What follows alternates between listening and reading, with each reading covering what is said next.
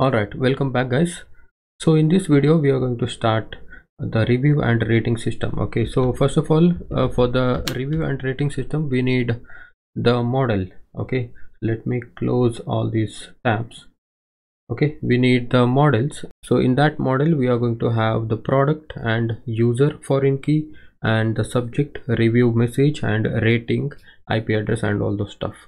So first of all, let's go to this store app and go to this models.py. So in this we'll create a new model. Let's say class review rating. Okay, review and rating, and models dot model. In this one we are going to have the product foreign key. Product is equal to models dot foreign key product comma on delete is equal to models dot cascade. Okay, because if this product is deleted, then of course we need to delete this review rating. The same way we'll make another foreign key for this user. Okay, models dot foreign key. Now this is account. Actually we should have given this name as a user. Okay, so but we did the account. Okay, but anyways both are going to work. Okay, so we are using this account, so that's why we'll import it from accounts dot models import account,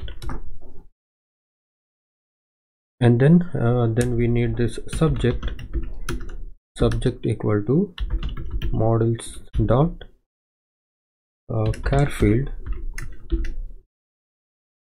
max length. Let's give it a max length of 50 and maybe 100, comma blank equals true. Okay, and next let's say review is equal to models dot text field max length equal to 500 and blank equals true. Okay, and we also need to store this rating. Let's say models dot float field. Okay, float field it is because we are going to store 1, 1.5, 2, 2.5, these float values, right? So that's why we are going to use this float field.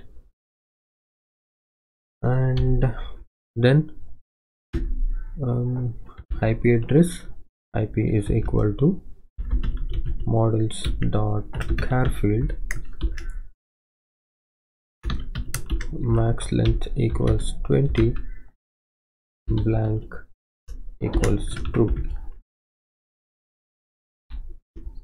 And then let's make a status flag. Okay, so this will be boolean field, because if you want to, if the admin want to disable this review, then he can disable it. Okay, model dot boolean field default equals, by default it is true.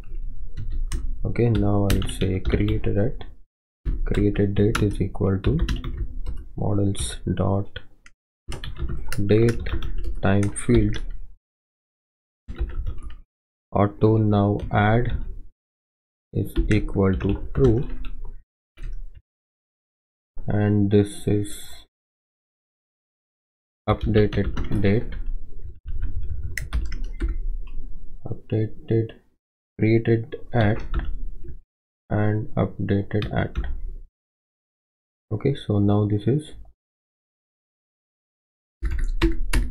auto now equal to true. Okay, so now let's make a string representation of this model. str pass in this self, return self dot subject. Okay, so that's it. Alright, now let's go ahead and migrate these changes. python manage.py make migrations.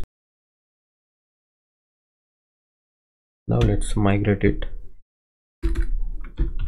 Migrate. Alright, now let's run this server, and let's go back to this admin.py, and first of all let's import it.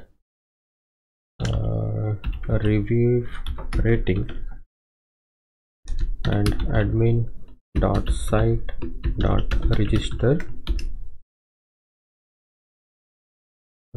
review rating. Okay, so now if I go to this admin panel, alright, let me log in.